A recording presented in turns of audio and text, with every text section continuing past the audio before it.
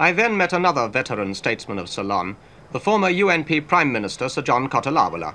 He's a gay and flamboyant figure, a rich country squire who owns a graphite mine in Ceylon and a farm in southern England. When I called on him, his garden was full of schoolgirls playing cricket. Some political observers in Ceylon don't take Sir John very seriously anymore, but he still manages to enjoy life. Sir John, you've been described as very pro-British. Is that true? Well, it is true. Good. What can Britain do to help Ceylon? It can always help us in purchasing our produce, bringing industries into this country, and helping us in general to get on in life. Sir John, what are your political ambitions at the moment? My political ambitions are to have a quiet time. You're not... I've done enough now. You're not standing for this election? I hope not to stand unless something arises. But if Mr. Dudley Senanayake becomes Prime Minister, would you like to be Governor General?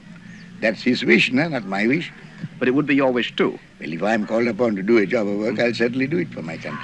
Now, in that position, what remedies would you propose for Ceylon's troubles? Well, UNP must come in.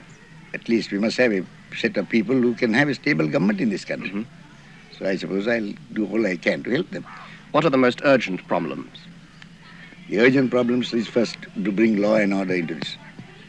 Get the people to have a desire to work instead of get money for jam. And what about solving economic problems?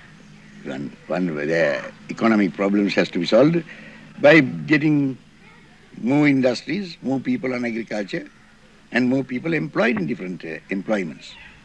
What do you think of the present government of Mr. Dayanayake? Is there a government?